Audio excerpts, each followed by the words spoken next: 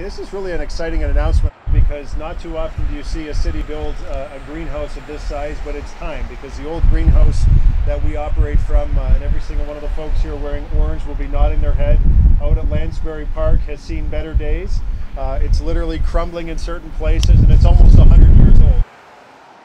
The beautification of our city, it often starts at our municipal greenhouse, and this is where the Horticulture Department grows more than 75,000 specialty plants and stores more than 700 large tropical plants used to decorate the city, the public spaces throughout our city. The $7.5 million replacement facility under construction behind me will double the size of our existing nearly 100-year-old greenhouse compound in Lanspeary Park.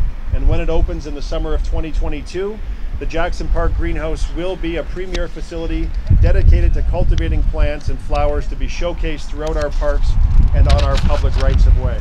This new Jackson Park Greenhouse will cover 22,000 square feet of open concept production space featuring the latest technology in greenhouse design, including computerized controls and automation of venting systems, irrigation and rooftop shading that will absolutely improve energy and operational efficiencies.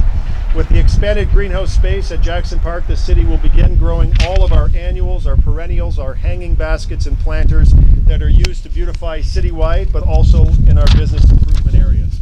And taking these growing operations in-house means that we will become more self-sufficient, and we will see an additional annual savings of about $76,000.